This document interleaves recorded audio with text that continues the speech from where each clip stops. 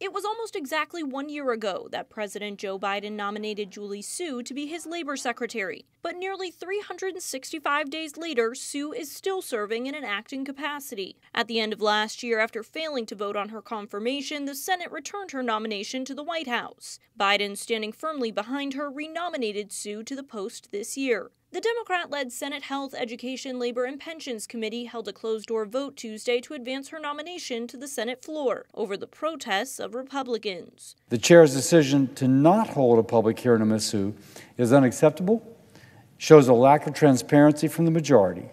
It undermines the committee's constitutional duty to advise and consent on presidential nominees.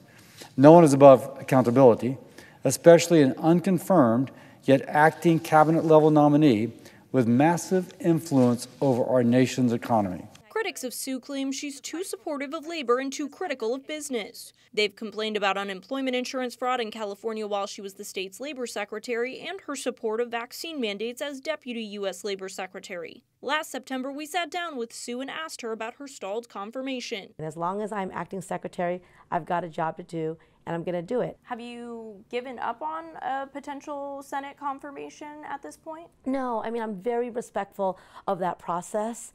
I remain hopeful about it, but as long as I'm in this seat, I have an important job to do. The American people expect me to do it. Workers need a strong Department of Labor that is going to connect people to good jobs, that's going to enforce basic labor standards, that's going to pursue policies that benefit working families. So I'm going to keep on doing that.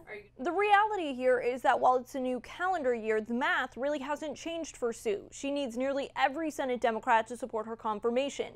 But Democrat Jon Tester and Independents Kirsten Sinema and Angus King are still not at a yes, and it's unclear why. So for the moment, she remains in limbo as acting labor secretary.